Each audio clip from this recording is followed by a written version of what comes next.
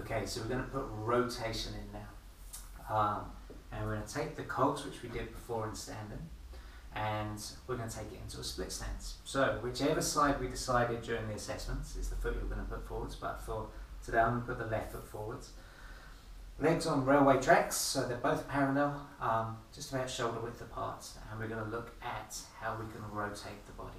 So to start with, just let the weight come forwards, bend the left knee, let the pelvis travel forward so the weight's into that left leg. And we want to keep all the joints stacked up, so we don't want to be leaning forwards or leaning back for this one, so just let it all move together. Now, as we start to put some rotation in, we're going to take the left hand and we're going to rotate it around.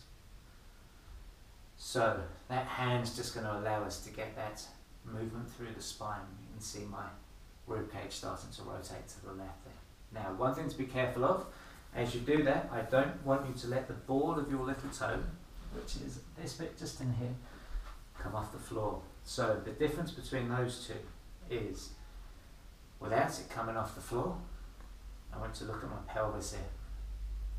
And then as I let it come off the floor, you can see that my pelvis starts to follow the rib cage round, which is what we don't want. So keep the ball of that little toe on the floor, and then we get that opposition. So the pelvis is being delayed round this way, the rib cage is being driven round to the left, and the head just stays looking straight forwards.